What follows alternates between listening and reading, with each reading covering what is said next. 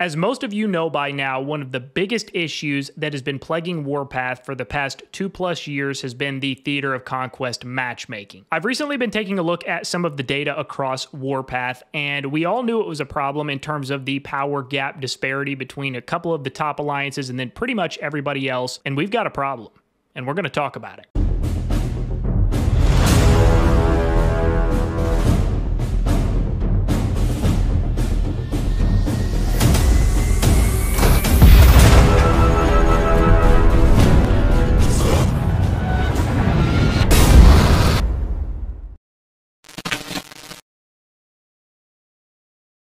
Welcome back, guys. I hope you guys are all doing well, and I have a lot of information for you guys today, and we have a lot to unpack in regard to the power gap and the power disparity in Warpath. But before we get going with that, if you guys enjoy the videos on the channel, if you guys get value out of the videos, and if you guys agree with what I am about to say in this video, make sure you guys hit the like button, subscribe to the channel if you were not already. Both of those help the channel out tremendously. And also on the front end here, all of this information that you guys are going to see that I am going to put on screen here in just a minute is all thanks to Alex Brum. Many of you guys know Alex. He is one of the OGs in Warpath. He is the man. He is my right hand. So thank you, Alex, for sharing this information with me and giving me permission to share it with all of you guys. So here is the list of the top alliances and their overall power and the average power per member within those alliances in the battlegrounds they are anticipated to be a part of. Again, thank you to Alex Brum for sharing all of this information and for putting the time in to find all of this information out, because we all know that there is a problem, but without guys like Alex taking the time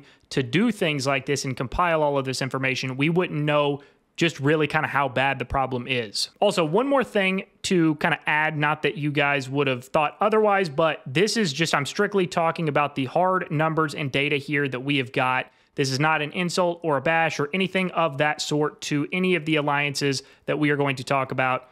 This is just a general game conversation with the data that we've got here. So the first thing that stands out to me, and I'm sure it stands out to you guys too, is the massive drop-off from the top 3 teams to the 4th and beyond teams. So we've got AVE, which is the #1 strongest overall alliance. They are in server 30. They come in at 101.5 billion power. They've got an average member power of 398 million. The second alliance on the list is going to be S21. They have 100 billion power as an alliance. Their average member power is 392 million. The third alliance is going to be FWZ in server 36. They come in with 92.1 billion power with an average player power of 361 million. So you guys can already start to see the big drop off between #1 and #3. #1 AVE has got 101.5, FWZ 92.1 billion power. So you're talking about almost a 10 billion power gap and a deficit between just #1 and #3. Now let's talk about #4, which is going to be server 40. They come in with 79.2 billion power with an average player power of 310 million. We're talking from #1 AVE to #4 S40. We're talking about basically a 20 billion power deficit. Slightly more, but we're going to round it off for simple math and call it 20 billion power. That is stupid that the first place team and the 4th placed team have that big of a gap. That is a problem. And if you guys look, just going down the list, you guys can see it on screen, so I'm not going to go through each individual alliance here, but you guys can see from the 4th place team here, S40, I mean, we don't even get down. I mean, what is that? That's 4, 5, 6, 7, 8, 9. So by the time we get out of the top 9 teams, we're less than 40 billion power. That's mind-blowing. That's a freaking problem is what that is. That's a massive problem. You've almost got a 50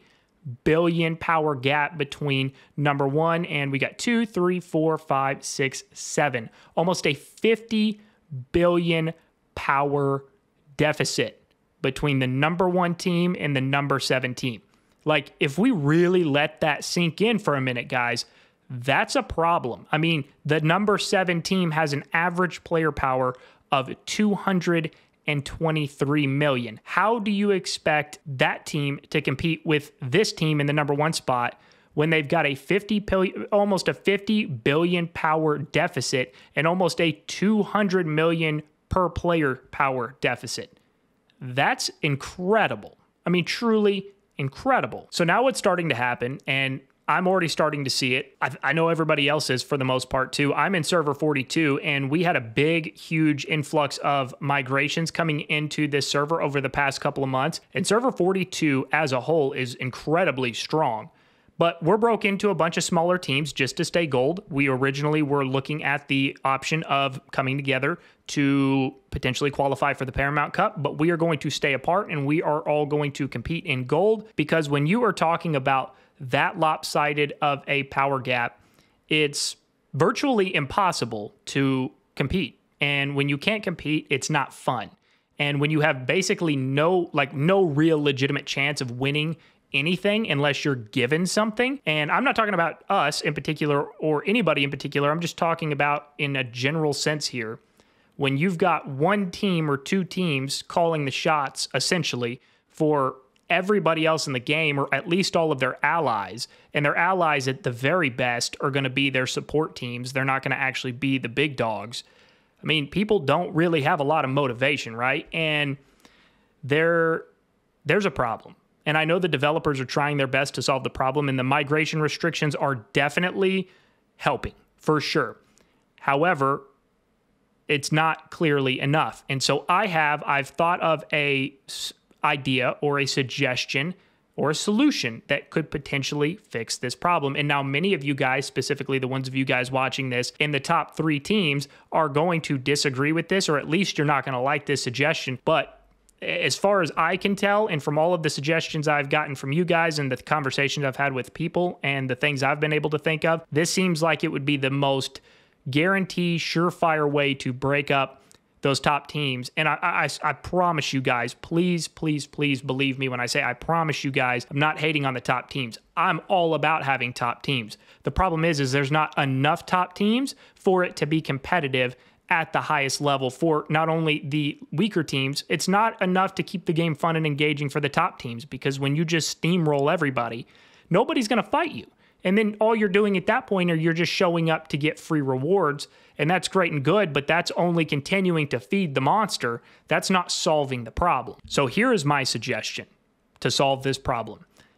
Every single one of those top teams, I have been of the belief for a long time, really up until now, for simplicity's sake, up until now, I've been of the belief that the migration restrictions were going to slowly start to fix the game. And I really did think it was doing that. I really did believe that. And I still do to a degree. I think it has helped a lot, probably more than I think most of us realize that it's helped. So I don't think it's a bad thing, but it's not enough. So here's what needs to be done. And this is going to be the most surefire way that I can possibly think of to actually solve this problem, not to band-aid the problem, but to solve the problem. Keep the current migration restrictions in place and the current migration rules. Keep that in place. And heck, if need be, tighten them down a little bit more.